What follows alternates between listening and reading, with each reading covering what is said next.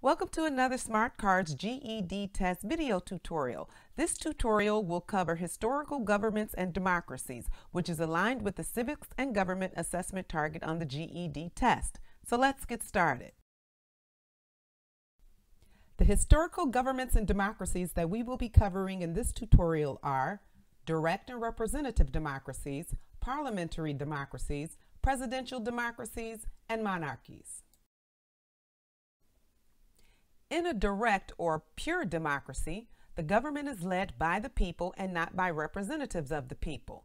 Through debates, deliberations, and votes, laws are established to govern society.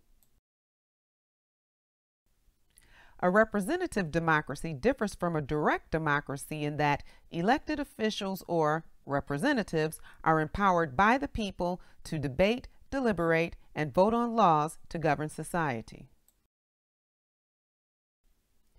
In a parliamentary democracy, the ruling party or the party with the largest representation, as so voted in by the citizens, controls the government as well as the laws that govern society.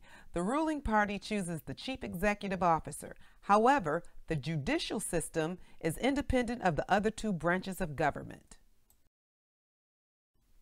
Just as a parliamentary democracy has three branches of government and the citizens vote for representatives, so does a presidential democracy.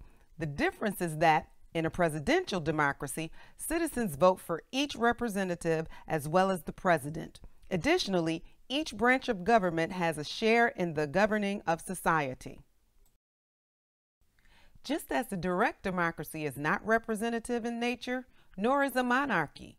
A monarchy is led by a single person, typically a king or a queen. The monarch may have absolute power or it may be constrained by the legislative body. Thank you for watching. Stay tuned for a new tutorial next week. And if you're new to the Smart Cards YouTube channel, click the subscribe button.